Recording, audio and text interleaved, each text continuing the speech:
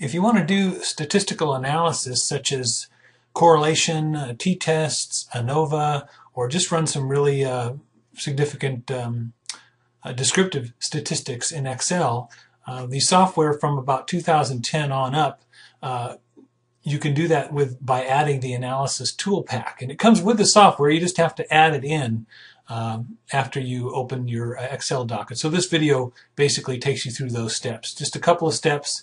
You just open up an Excel doc, as you can see on the screen. Go up to the upper ribbon and hit the File tab. Then go down to Options. Then in Options, you want to click Add-in on the far left there. Down at the bottom of that little screen, you'll see Manage Excel Add-ins. Click, you drop down there, it gives you other options, but Excel Add-ins is what you want.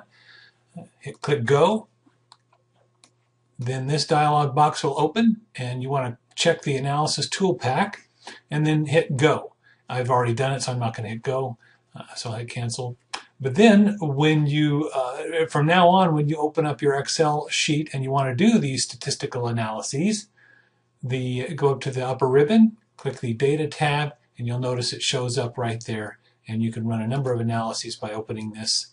There's your ANOVA at the top there, correlation, your descriptive statistics, and t-tests, regression, and so on. I'm going to go through a number of these in subsequent videos on my YouTube channel, but this is just how to install the Data Analysis Tool Pack.